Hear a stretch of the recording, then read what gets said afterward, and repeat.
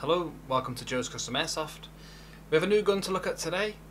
I wanted to do a video about this gun quite a while ago. I've been meaning to make a video on this for a short while, but because of the crazy situation with coronavirus, I simply didn't have time until now.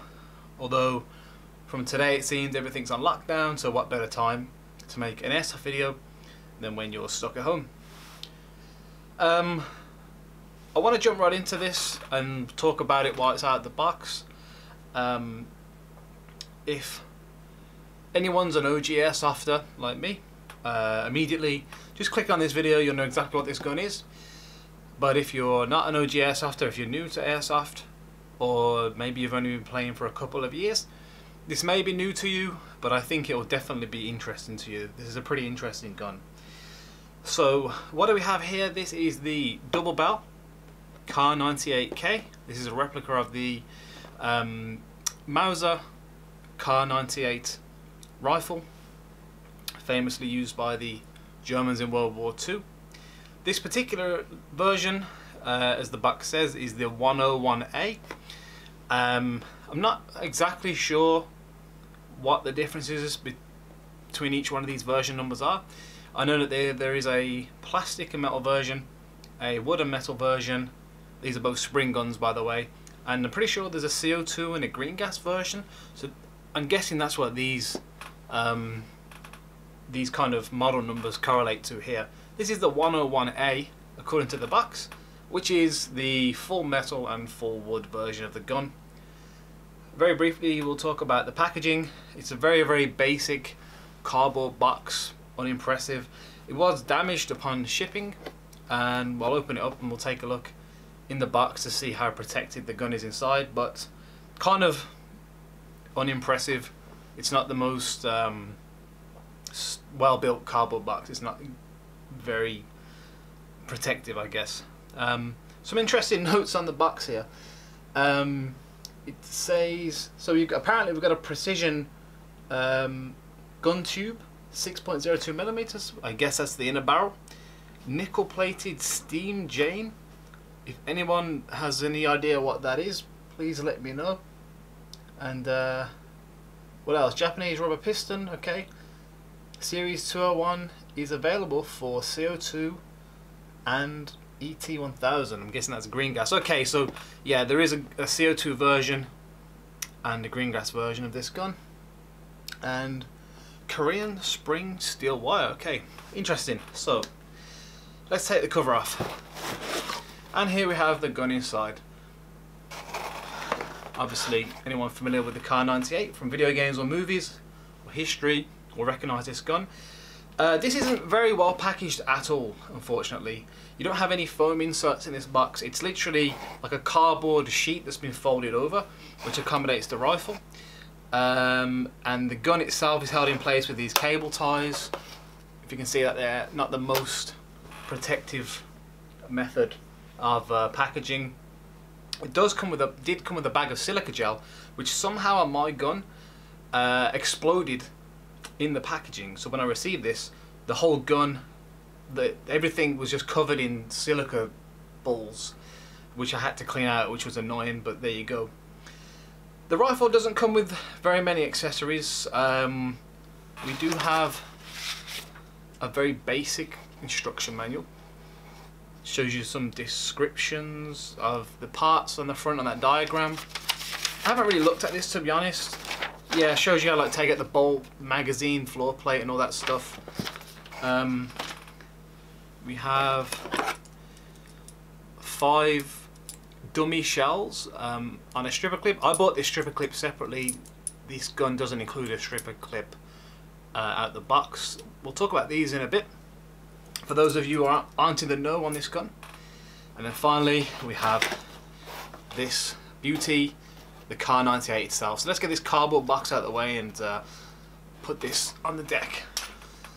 Okay, so double Bell Kar98K. So for those who obviously know this and those who don't, this is the DBoys bolt action shell ejecting Kar98 replica. From what I've heard, I don't know if this is gospel, but I read somewhere that Double Bell had purchased DBoys. Now many years ago, I mean I've been playing Airsoft for 13 years now. Many years ago you could get this rifle, and this was the shell ejecting Kar98, which everyone wanted. It was like a gimmick gun really. It was more of a wall hanger than a functional airsoft gun, but it was pretty cool, and everyone wanted it, and it was out for a while, and then DBoys seemed to stop making this. For years you couldn't get hold of these. Now about 4 or 5 years ago I did manage to buy a used DBoys Kar98 off someone on the internet. So that was in my collection for a short period. Then a friend of mine who's more into classic like World War II era guns was like desperate to get this thing off my hands. He wanted to buy it, so I sold it to him for what I paid, and I didn't have the Kar98 anymore. Now over the years I've been keeping an eye out on like Pre-Fired and other used airsoft sales forums and websites, and these really don't crop up anymore. You'll still see them listed on websites for sale, the DBoys ones, but they're never in stock. I guess they were discontinued or something. It just became impossible to get these until recently this year. Browsing Taiwan Gun, I happened to notice in the sniper rifle section they had and actually they put a Facebook post out first. That's how I found out about this. So they put out a Facebook post with the plastic version of this, and went on the website. This was probably the day that they put these out, and they also had the wooden one under Double Bell. Now this is literally the same gun. It is a DBoys Kar98, just in a different brand. Perhaps the packaging was different on the DBoys, but the gun itself is the exact same thing. Whether it's been manufactured by a different place now, I don't know, but it's the same gun. So these are now available again to buy brand new. So far Taiwan Gun's the only place I've seen it for sale. As I mentioned, they do the wood, which is this version here, and also the plastic stock version for a bit less. Both spring guns. I don't know if they sell the gas powered ones. I can't remember off the top of my head. But you can now get these, and if I remember correctly, this wooden one was about £125 before shipping. So let's take a brief overview of the features of this rifle. As I mentioned, we have full metal construction, and the stock components are full wood. This is a nice, solid, hefty, nice feeling rifle. It is bolt action, and it holds 5 of these dummy cartridges. Now how these work is, you should be able to see on the camera there that these are hollow all the way through, and you put a BB in the end of these things. There's a little rubber O-ring inside to keep it tight. You load these into the internal magazine like you would a real rifle, and then you've got 5 BBs, and you shoot the shot, and every time you cycle the bolt it ejects these dummy cartridges, which is pretty damn cool. This is why this was a very popular gun. Obviously not really good for skirmishing. I mean, you've only got 5 shots, and well, look how easy it would be to lose these if you play in an outdoor environment. But it's kind of a novelty gun, a bit of a collector's thing, kind of a wall hanger, and that's why I bought this. I remember actually really enjoying owning the DBoys one, and when I saw this, it was an opportunity to add the Kar98 back into my collection. So I guess we'll take a close-up look at some of the features of this thing first. Okay, so let's take a closer look at the features of this gun and also the construction. I brought out my trusty little magnet tool here, and let's start off at the back. So we do have a metal butt plate, which is not steel on this gun. Obviously we have this is a genuine wooden stock, real wood. We have this slot here, which I believe is used to retain a pin, which is used in the disassembly of the rail gun. So it can kind of go into this hole, if you can see that there, and it stays in there and doesn't get lost. This is also not steel.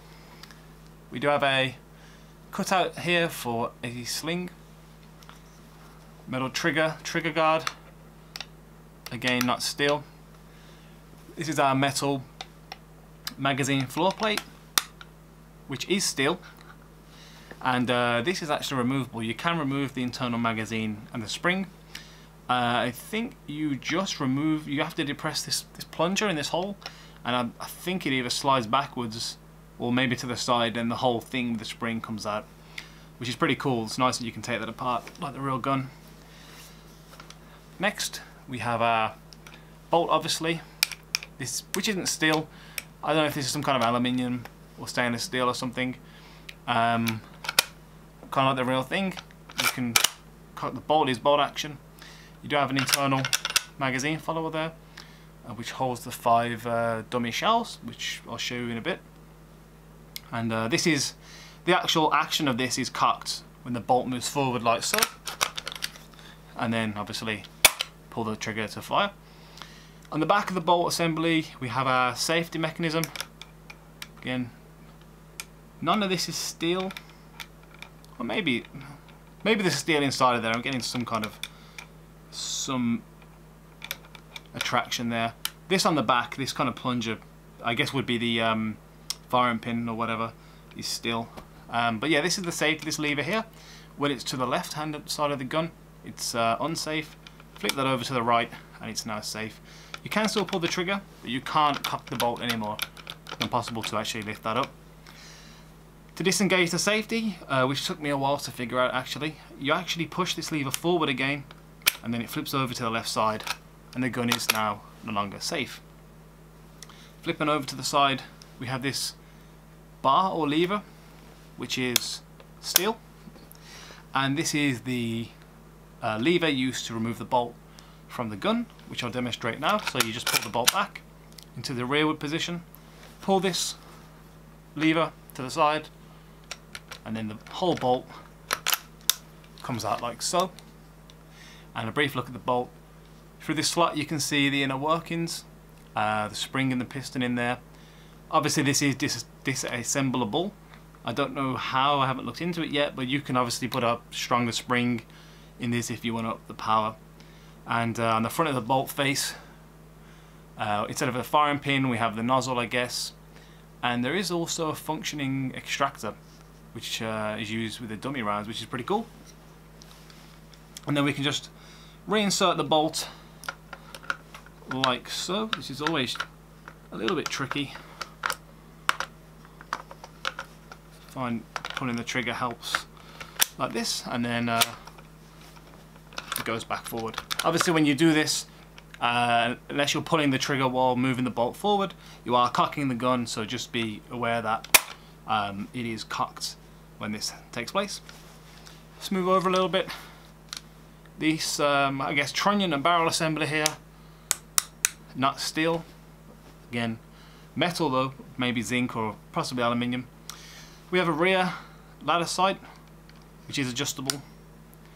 This has markings up to from 1 to 18. I'm guessing this is in yards or meters maybe. So 100 to 1,800 yards or meters.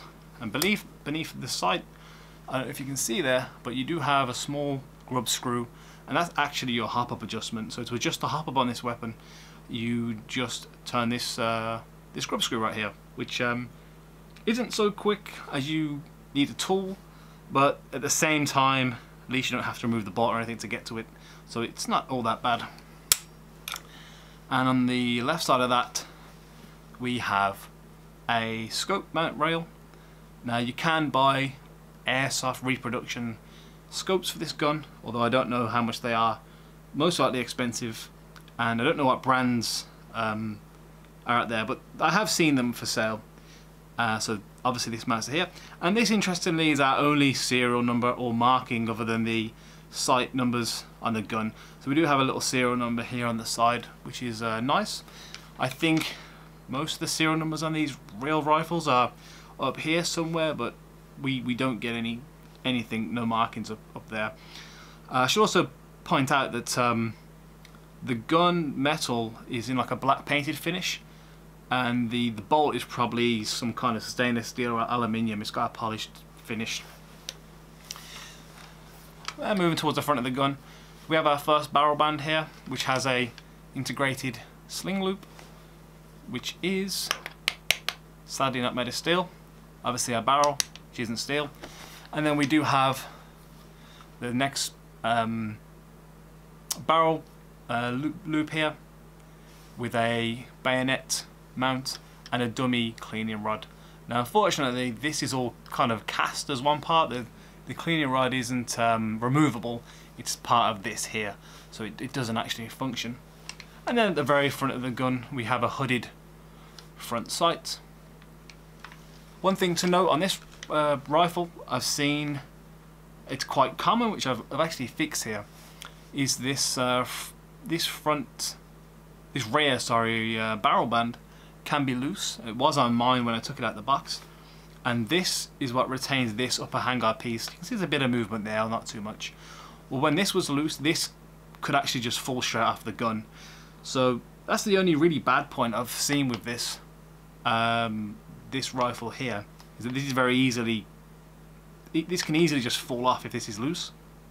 Now what I did on this is remove this loop and put some tape under there, and then reassemble it so this now can't move, it's solid, and because this can't go forward, this can't fall off. So if you buy one of these, be prepared to do a kind of bit of quick kind of DIY fix on it.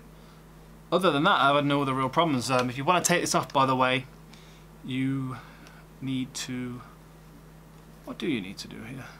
Okay, yeah, so you've got this this pin. I don't know if you can see that there, but there's a pin on this front barrel band. You depress that, which depresses this spring. This slides off the end of the gun. This spring also slides off, and this will allow you to slide off this loop here. And then when you want to put it back together, you put this one first, followed by this spring plate. You put the pin in that, and then this slides over it, and it's retained all by this pin at the front.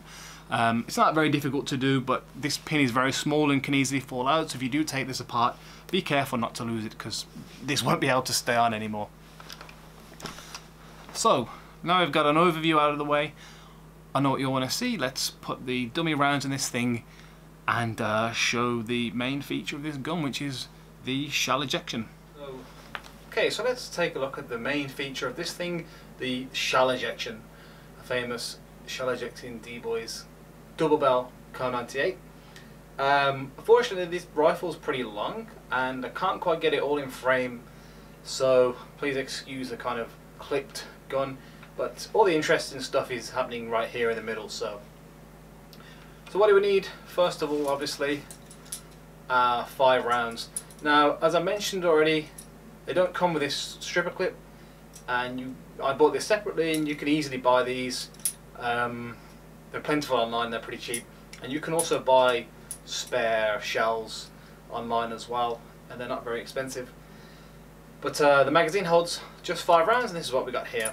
Now, it's really not possible or easy to load this from the stripper clip. We'll give it a try, but every time I've tried I've failed, so I just load them by hand. But first thing, obviously, we need to open up the bolt, and this reveals the magazine while within. And there is here a slat out for your stripper clip, which, believe it or not, these don't actually fit. Oh no, they do fit in. Okay, so it does fit in. You can hold the stripper clip in there, and I guess you're supposed to just push down on these. Ah, look at that. First go. So you just push down, they go in. Perhaps this one isn't as tight as the others, and we're done with that. And to chamber the first round, obviously you just push the bolt forward and we have a round in place. Now don't worry, there aren't any BBs in any of these shells. I'm just going to demonstrate this so you can see what the bolt action feature looks like. So first round, there's a bit of a trick to getting these to eject properly. You kind of don't want to be too rough on the bolt. If you just let the bolt kind of do the work and be gentle, each round will come out pretty nicely, like so. It comes out pretty cool there, it just flies out. Second round. I should mention that this is a double stat magazine, which is pretty awesome as well in an airsoft gun. And it works pretty much just like the real thing. Third round. Fourth round. That one's a bit weak. Last round. There we go. So let's pick these all back up and have a go at feeding these by hand this time instead of on the stripper clip. Okay, so I picked all the shells back up. To be warned, some of these do fly pretty far. They go about 3 or 4 feet, some of these, and like to fly under furniture and stuff, so you can see why this is really quite impractical for actual airsoft skirmishing, but it's just pretty fun, and it's just a pretty cool thing to have, just to pull that ball back and watch the shells fly out there. So as I mentioned, this is a double stack magazine, so let's feed these by hand. It's pretty quick and easy to do, to be honest. It's very satisfying as well. And last round. Okay, let's go back to it again.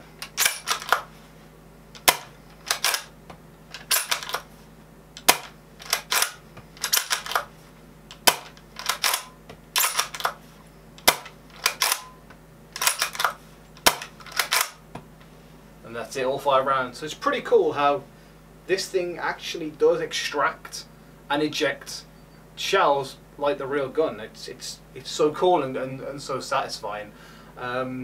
If you're going to do this a lot, prepare to buy some extra shells, because it's going to be pretty easy to lose these. These do fly pretty far, and they're kind of small, and that's getting into small crevices and stuff.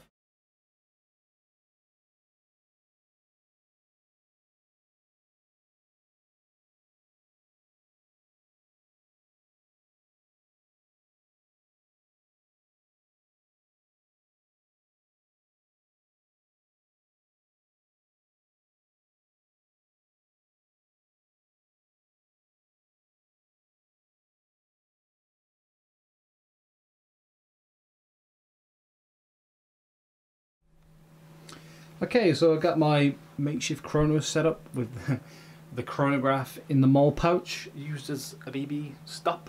I just want to quickly show you how the BBs feed into these shells. So if the camera will focus, we have, this is our shell in the front. Here is the hole where the BB goes, and there's an O-ring in there which kind of keeps it tight. So I'm just going to quickly show you. It's kind of difficult to do. The BB just kind of goes in the end like that, and it just sits there and doesn't fall out. And the back of this, there's another opening with another O-ring, which you can see, and the nozzle, which is on the end of the bolt, sits in there, and then you've got a kind of, it's an air seal in here now, so that's how it fires. But I loaded up 5 of these, so let's put it in the gun, put these rounds in the gun, and give it a test. Okay, so I've got my 5 rounds all loaded up and ready to go. I'm going to try actually loading this via the stripper clip again, because it's pretty cool. It's pretty nice getting those all in one.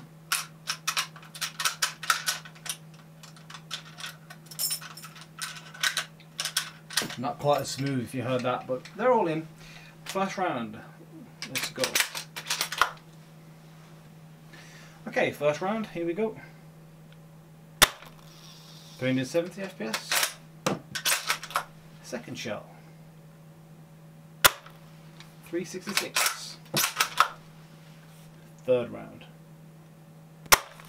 345. We have had a bit of a misfeed there. Next round. 361, back up. Fifth and last round. 373. So looks like this thing roughly around the 360 and 370 FPS mark. I mean, this is just over AEG power, so I guess it's not too bad. But you're not going to be skirmishing with this thing, let's just get that out of there. So if you're going to use this for plinking or something, I guess 370, 360 isn't too bad. Although you could put a heavier spring in and probably put a scope on it, and then I don't know, maybe get 450 to 500, but it seemed relatively consistent. That one round was low there at 340 odd, but the rest were up there around 360, 370, so pretty much not bad. Okay, now the chrono's out of the way, let's go and do a summary on the double Bell Kar98. Okay, so let's do a little summary on the double Bell Kar98K. I really love these guns. When I first saw this, and this is when I kind of started out in Airsoft, I was like a young teenager, and I really wanted one. I always wanted to get my hands on one. That bolt action feature was just so cool, and it was kind of a shame that it was so hard to get one, and now you can. So I'm really happy I've got this. Obviously this bolt action feature is just so damn cool. It really is fun and authentic feeling. The only downsides, okay, there are a few downsides to this gun, so let's get those out of the way. First of all, and most obviously, this is completely impractical to use as a skirmishing weapon. Not only do you just have a 5-round magazine capacity, it's very easy to lose those shells. They don't always feed the best, so you can have like loading issues. It takes a while to reload them. It takes a while to reload the BBs into the shells. So this really is useless as an airsoft gun. If you are a skirmisher and you're looking to do some reenactment, or you're looking for a World War II weapon to use in airsoft, don't get this for skirmishing, because it'll just be frustrating. Like, it'll cost you a fortune buying new shells, losing them all the time. You'll probably be frustrated with the gun itself. The other downside is there really is a lack of steel on this gun. I don't know whether the original DBoys guns were steel, although this double barrel version, whether it's made in the same factory or not, really has a little steel on it.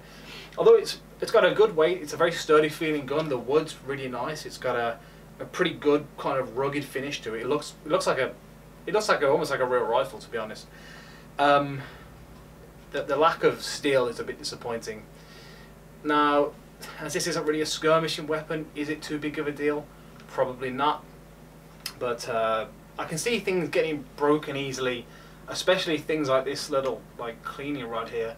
This is already pretty loose and flexible as it is. Some of the components on the safety are pretty wobbly as well, which is, I mean, I guess they're not going to just fall off, but it doesn't feel the strongest airsoft gun.